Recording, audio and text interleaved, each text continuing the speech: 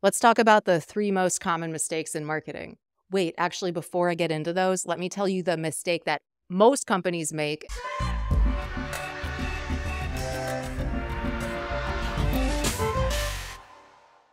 And this has nothing to do with if you Google what are the top 3 marketing mistakes.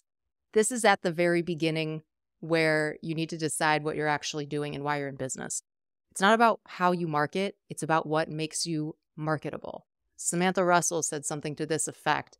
I will link to her profile. She's wonderful to follow on LinkedIn, tons of great marketing tips. You have to really ask yourself, what about my business is marketable?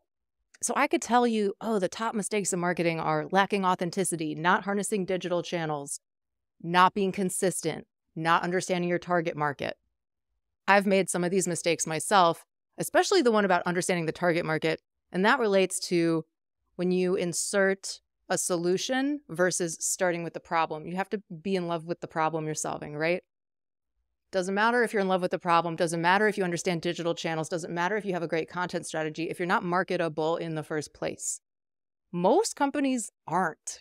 Sorry, is true. They could get there, but they have to do a lot of work before they start going down these tactical roads and following the shiny objects. Like, what's our thread strategy? That was hot for 2 weeks. And then look what happened. The monthly active users on Threads. Let's see, actually, how badly have they dropped off? Oh, Vulcan Post, the fastest flop in history. Data show that Threads popularity crashed in just 1 week. So I had clients calling me when Threads launched around the same time that Twitter became X, which I'm not even going to comment on the absolute blunder from a brand equity perspective of getting rid of the bird and going to the grunge X. Emily, what's our Thread strategy? What are we going to do? I got calls on Sunday. Do we have to update our whole social media strategy? What's our Thread strategy? First off, you could paste basically whatever you were going to tweet anyway onto Threads if you're still on Threads, if you want to do that. It's just follow the bouncing ball, right? So instead of worrying so much about what's our Thread strategy and it's not to say don't worry, when new things come out and they have fast adoption, you should keep an eye on it and perhaps you should participate there. But these are channels. And the thing with marketing is it's not about tactics. You could really break marketing down into 3 things. Everything in marketing is either PR, direct response, or branding. Everything else is tactics. That's what Bob Norp said. Check out the Beancast. If you're not listening to that podcast, Bob is a friend. He's been doing a wonderful podcast for at least a decade, marketing rundowns weekly. But he said, yeah, it's 3 things: PR, direct response, or branding. Branding is awareness. Branding is like a McDonald's billboard. Direct response is giving you this information and I would like you to transact. You want to convert. There's a CTA, buy now. Simplest would be the big blue coupon from Bed Bath & Beyond. Great example of very effective direct response. And there's PR. You could say that a lot of social and content marketing would fall under the PR bucket, which is adjacent to branding sometimes, but it's putting your image out there.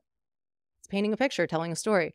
It's very effective, especially for companies that aren't in e-commerce or who have a long sales cycle where you're building that relationship, brand equity over time till they're ready to convert. Could be a year or 2 away. Could be event-driven conversion a lot of the time with financial advisors, wealth management, divorce, going to college, death, inheritance, lottery, event-driven.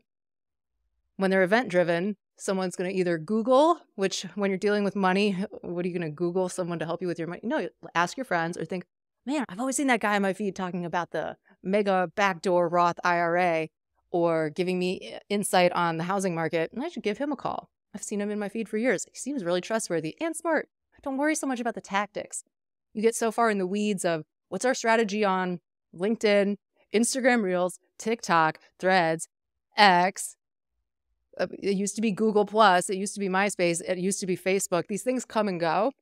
But if you understand what makes you marketable in the first place, you'll know exactly what to do and say on whatever is the channel du jour. So to wrap it up, it's not so much about the marketing tactics and the channels that you're active on. You should pick the right ones to be active on based on where your audience hangs out, because the lines between professional and personal, between business and a general content of whatever you see in your feed, following friends, brands, influencers, topics that you like, brands are now in that feed. And that's where everything happens.